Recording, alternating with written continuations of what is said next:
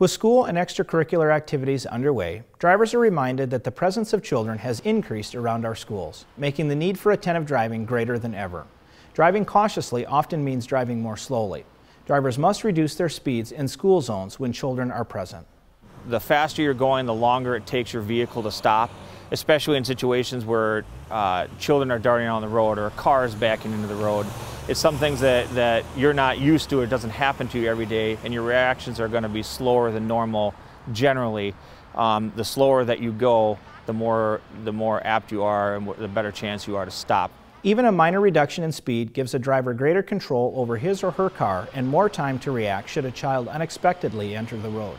Motorists should also be aware that the fine for speeding in a school zone is greater than the basic fine for speeding in the state of Minnesota. On behalf of my co-host, Officer Aaron White, and the City of Edina's Public Safety Team, thanks for tuning in to learn a little bit more of what goes on beyond the badge. Until next time, stay safe.